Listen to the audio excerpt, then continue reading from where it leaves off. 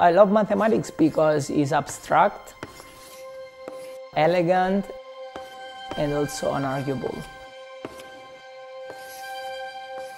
It's a very dense and concise way of representing pretty much whatever you want.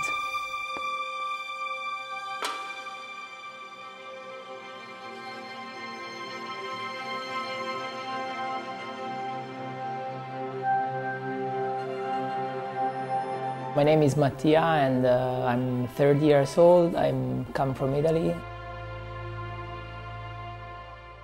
I'm doing a postdoc in applied mathematics at Harvard, studying chaotic systems.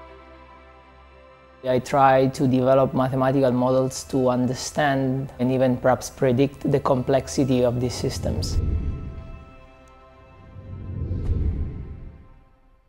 A chaotic system is a system where we know the principles that are driving the system, but the behavior of the system is very complex.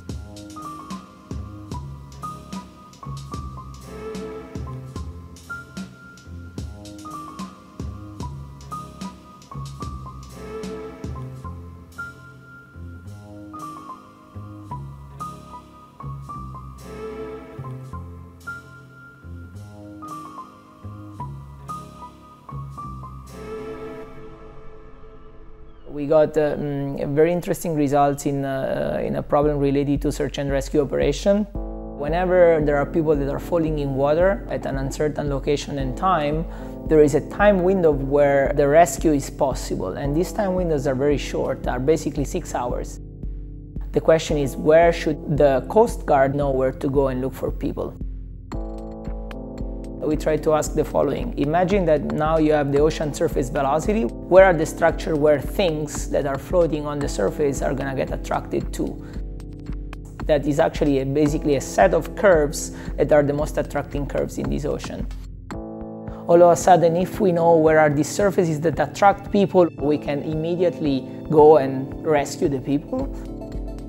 So this is an example of how coherent features that are derived from rigorous mathematics can uncover organizing patterns in chaotic systems and why these are important.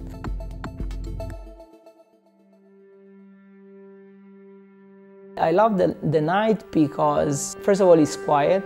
Also because it's dark, and I think darkness is something that triggers imagination. Somehow in that environment I feel myself more comfortable, something which I cannot really describe in words.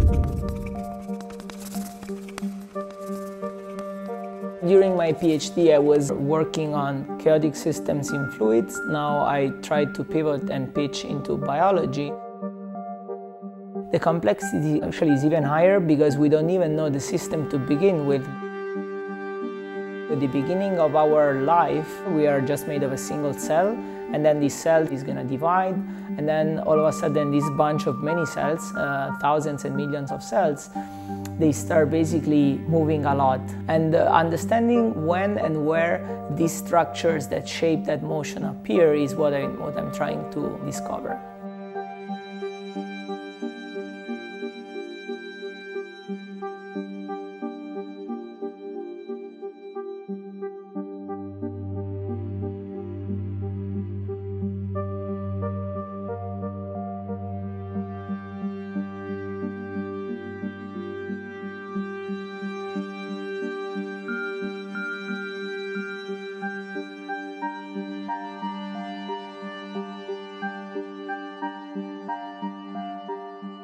Once we know that that phenomenon is happening in a specific region and at a specific time, all of a sudden we can try to understand and ask why is that happening, and therefore not only understanding but also predicting or correcting some pathological diseases, for instance. A pessimist sees difficulties in every problem, that an optimist sees an opportunity in every difficulty. So whenever there is an hard problem to solve that at the beginning seems impossible, we have just to look at that problem from a specific point of view.